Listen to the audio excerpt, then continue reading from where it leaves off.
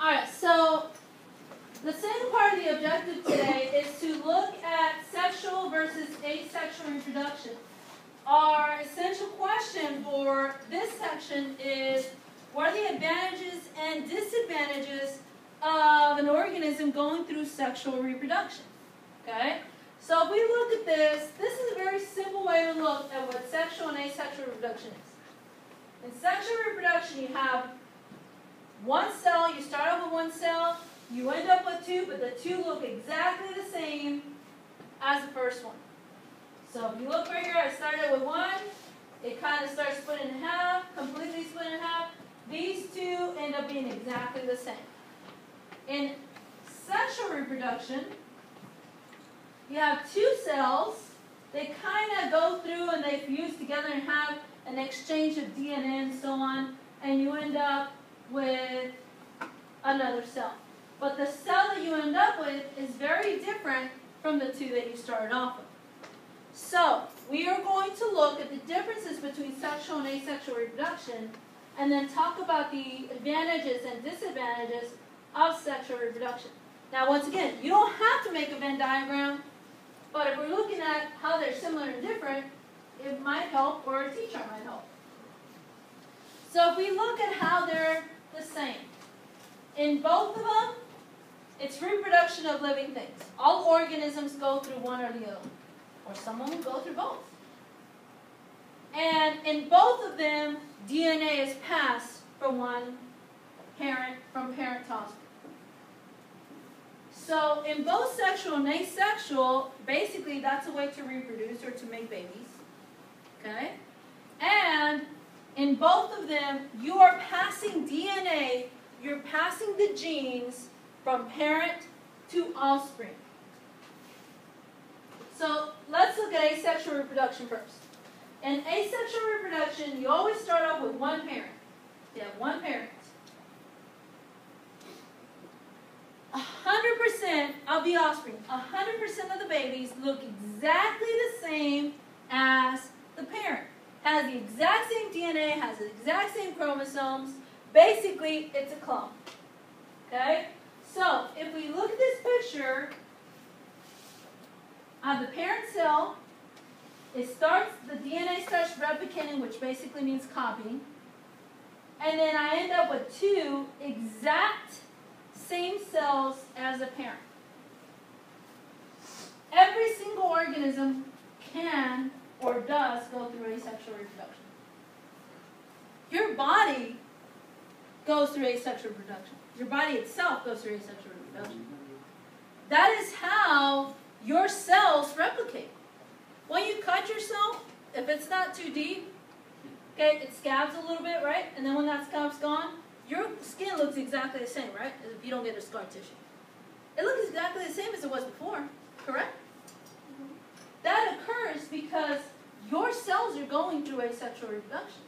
The cells that are surrounding the part that you got cut are basically dividing in half over and over again and making exact copies of themselves to basically regenerate the area. So even though we are animals and humans go through sexual reproduction, we do have asexual reproduction occurring within us because our cells are doing it all the time. That's how our cells fix themselves, by dividing and making new ones of the same thing. So asexual reproduction is when you have one parent and the offspring, the baby cells, look exactly the same as the previous one before. So that's why when you cut yourself, your skin looks exactly the same as it was before. Now, when it's a very deep cut, you end up getting a scar, right? Now, was the scar exactly the same as before? No, because you didn't have it. So, in us, we can fix ourselves to a certain point. But once there is too much damage, then you end up having scar tissue, or like, let's say, if I lose an arm, I'm not going to grow another arm.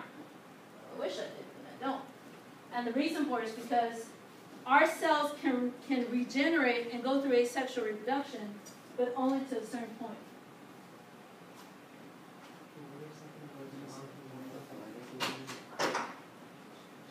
Now, So asexual reproduction, one parent, 100% of the offspring look exactly the same. What if the cell's like infected and it keeps making it when it comes? That's what we, like for example, cancer cells, that's what happens.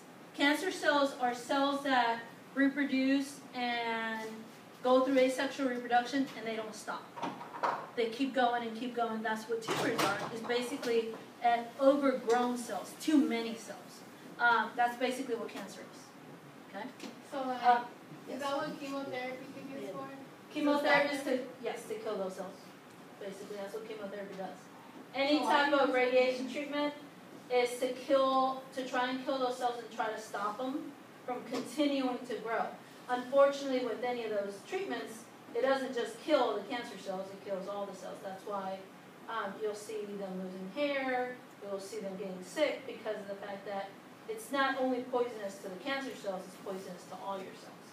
But, I mean, I thought like radiation caused it can, but what you need to think about is the radiation treatment is measured. They're measuring that. They're measuring how much they're putting in and measuring what type and different things. So, yes, it's bad, but at the same time, I mean, if you have a tumor that's growing ridiculously fast, you have to do something to stop it. A lot of times they'll go in and they try to take it out, but unfortunately, they don't have everything. If they don't take everything out, you still have that one little cell in there. If you leave one cell in there, it's going to start dividing and doing it again. So what they'll do is they'll take it out, or take as much of it out as they think they got, and then they'll treat you with chemotherapy and radiation to try, if we left one cell, to get that cell killed, to try and stop it. Okay. So there are different types of asexual reproduction. The first one is fission, which basically just means that a cell splits itself in half and makes two exactly the same ones. All bacteria and protists do that. So basically fission is just the split in half. Now, do you need to know the word fission? No. Do you need to know that there's one type that you just have a cell and it splits in half? Yes. Okay? So you just need to understand that sexual reproduction can occur, asexual reproduction can occur in several ways. One is taking a cell, splitting it in half, and you get two exactly the same copies. Yes? Is it like fusion where they come together? Yes, fusions come together. But fission is right. All right, asexual reproduction is whenever you basically take a piece, like plants, you take a piece of some of the plants, and you put in another pot and it starts growing a new one. Okay? Asexual reproduction. Budding, basically a little piece falls off and it grows a whole new one. A hydra, this is what a hydra looks like. Basically it's a sea creature. Okay? This piece right here is eventually going to break off and fall off and then make a new one. So asexual reproduction can occur in a variety of ways, but if you get an exact new clone, same thing. Fragmentation, this is called a planaria. If I cut it into 3 pieces, I end up with 3 of them. A head grows, a tail grows. Okay? Starfish, you've heard of starfish getting their one arm of the arms cut off and then it grows back? Okay, that's asexual reproduction. So in asexual reproduction, you basically get exactly the same of what you already have. I know. In sexual reproduction, you start off with 2 parents, and you get different genes in the baby that there were not before. Okay? So in sexual reproduction, you have to have 2 parents, and now you have different genes. They're not the babies, the offspring are not the exact same as the parents. And the reason for it is because the genes mix, and the cells end up getting half of the information.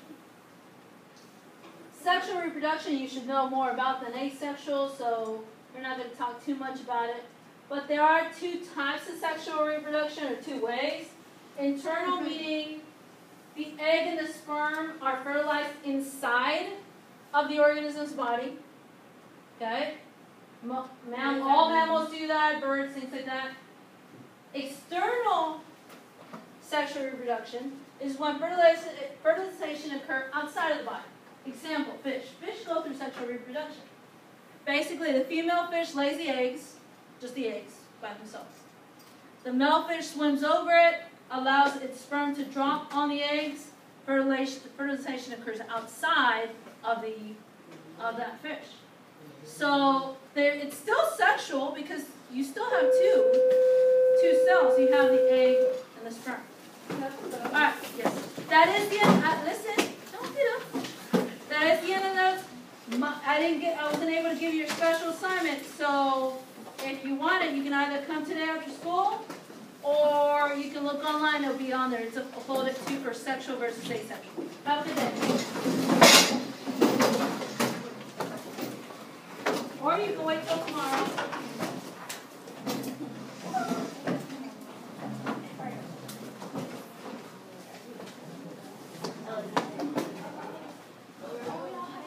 Ms. Hernandez, I'm happy that we ate lunch before class today. Fine. This is normal. This is not nasty. I didn't talk about anything nasty today. What happened to you quite like it? It's nothing nasty. I'm sorry, but it happening, I think you quite like it. Huh? What was happening, I think you quite I'm like it. sure. So there's nothing nasty about what we're talking about. Unless